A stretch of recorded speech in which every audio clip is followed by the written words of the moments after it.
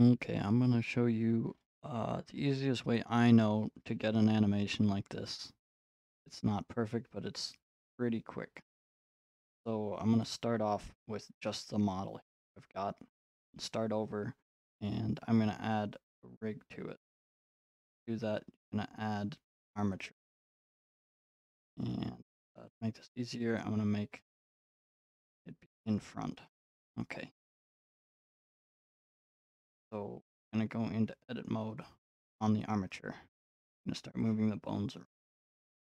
So uh, I'm going to move it with the G button, press the G button to move it straight upwards, and that's going to be our root bone. And now I'm going to add all the leg. And since this is a symmetrical model, it's the same on the left and right. And I've made it sure that it's symmetrical across the red line, x-axis. We can turn on x-axis mirroring up here. For some reason, it only works like this. Blender expects you to have characters facing this way, that when you press the negative Y, you're looking at its face. So that's the way we have it here. And since that's all set up, if I press Shift instead of E, it'll extrude two bones from this root bone. And then I'm just going to use the tweak tool to place it in place. All right, and I'm going to do that again for each bone. Shift on the right. Press Z, you can wireframe mode. Might be a little easier. And grab the top of the root bone. Go more or less in the right. Now we just, I'm gonna get it from the front. Normally now, mirroring automatic. Pressing E, grabbing it, place it somewhere. I'm gonna add one extra bone. They're basically bones for the structure itself. I'm gonna add one extra bone straight down. And this is gonna control the, I'll do the rest of it now. If you're not symmetrical, you don't have to use the X thing. It'll take you a little longer. X mirroring. You can use this method for any amount of legs. Really, the more legs that I'm in terms of animating each leg. So now that we have this, we're going to disconnect these bones, control bones, because look at this in pose mode. We move around this root bone, tweak tool, everything moves. So what I'm going to do is edit mode, select all of these, shift key, and left, and I'm going to press Alt to clear parent. Now these are disconnected. Look, move this now. Those are completely unrelated. So now we have to add a relation back to it. I'm going to select the control bone first and hold Shift and select the last bone in the leg. Press Shift I, active bone. And now if I move this, the whole thing wobbles. Isn't actually what we want. All the other legs. So we're going to click on this, and under here, under bone constraints, the IK constraint, and it's used for all kinds of limb animation, anything with multiple bones. There's a lot of settings here you can change. You can set it to track to the rotation of this one, which can have issues, but can be useful as well to make animation easier. We're going to change the chain length, the number of legs, or the number of bones that are in this leg. So you can just look at the visual actually, and once it's pointing at the first bone in the leg, you can look at that, move it around. That just the way. We'll repeat that for each leg. Holding Shift, selecting the last bone after selecting the control bone.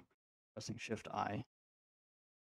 And then here's a neat trick: you can select with Shift Select all of the or all of the bones. Then over here in the bone constraints, if you change the chain length, it's only for one leg. If you hold Alt and change the chain length, it changes for every leg. And let's I think I actually have a different amount of bones in some of these legs. I have to do a little bit of extra work. Uh, that saves you a little time, especially when you have lots and lots. So we have these all the way we want it. And you'll notice that if you move the root bone, all the other legs will move along with it.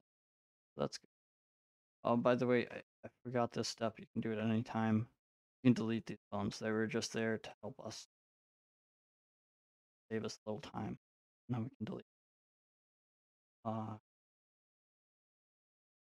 So now we have this whole rig up. One thing is you'll want to uncheck the deform check mark under this bone settings for all of these control bones. I'm holding Alt. That's on all of them. The only thing that changes the export a little bit for performance, but most importantly is that when I do in object mode, shift select the armature, when I do auto weights by doing Control P, using armature deform with automatic weights, it is now going to ignore those non-deformed bones because they don't have that check mark. Since I didn't add bones for like the head and antenna stuff, it might be a little messed up. I'm gonna look at now in weight paint mode. And I have to uncheck lock object modes, make these weight paint mode. What I do is shift select the weight paint mode, and now you can control click all these bones and paint them. I always have set to auto normalize the options. Change the fall off to projection and the brush front faces only. It's optional, but it'll help us paint this one model. You might not have to. Trying not to paint the leg.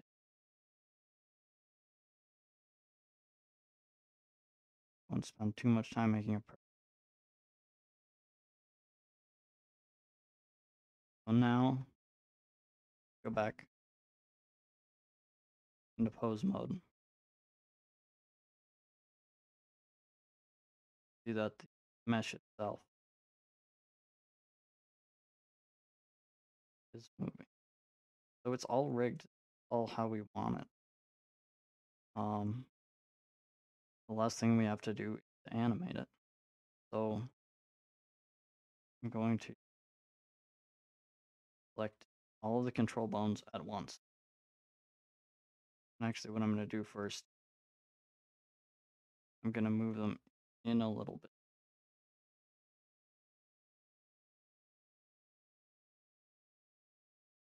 And we're going to animate it all just with control bones and the root.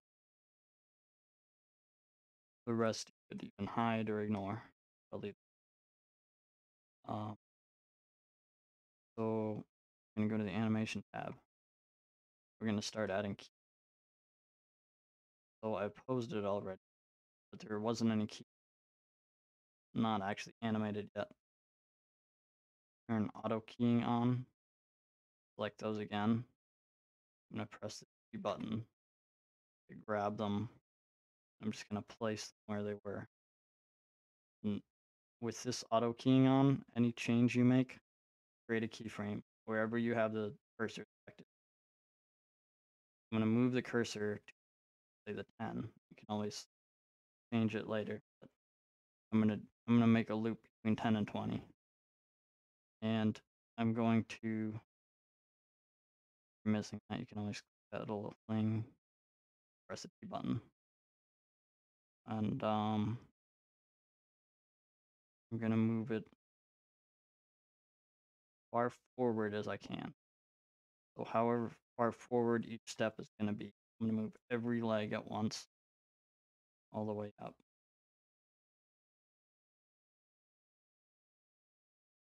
This should actually be the first frame. Default pose is not going to be in a walk animation. Don't go to a neutral pose in the middle of your step. So the first step is going to be uh, having all of your feet all the way forward. And I'll go to the 10th frame, and this will be all the way. Notice that these controls are only so useful. The way they're set up by default, you can pull them farther than possible, and it looks kind of Superman. So just put it as far as makes sense for the character. And for end, we want to loop. So I'm going to select the first keyframe, duplicate it, and put it on the 20 mark. So now we see loops back and forth. We go to playback and that end frame, we'll be able to preview this. If I press space, sort of tick bugging forward and back. And what's odd about this is that normally, if you're walking forward, you don't slide your legs forward, pick them up into the air. So I'm going to pick them up. All you have to do is move the controls where you feel they should be, and you can whatever extreme you want, whatever way you think looks best for the animation you're trying to make, the character you're trying to do. So now when I press play, it looks like it's sort of walking all at once, hopping. Secret here that we've animated all these legs at once. We didn't have to do them individually, but stagger them, stagger the keyframes so that only one leg moving. So it looks like each leg is moving independently. So first we have to duplicate 50, all of them, put them end to end so that it starts and ends at the same place. And now we're going to pick random legs and just select all their keys. And with B, stagger them, be moving them so that they're not all together. And since we created them one at a time, don't just do like first one a little bit, second one a little bit more. Try and make it a little more random. And these are frames in text. And try to make sure you're moving them so that frames go over this area that you're animating, 0 to 20. And now when we press play, see the whole animation. But the issue is we have all these. If you export it to Unity or something, that could be an issue depending on what you export it to. So we're going to trim the beginning and end. I'm going to add a keyframe first frame, add a keyframe at the last. I'm just pressing grab and clicking, and this auto keyframe does the. And I'm going to select all those, delete the keyframes outside of the range we're animating. So it's still the same animation, just without the frame. And finally, you can add a little bit more character and movement by moving the root bone around.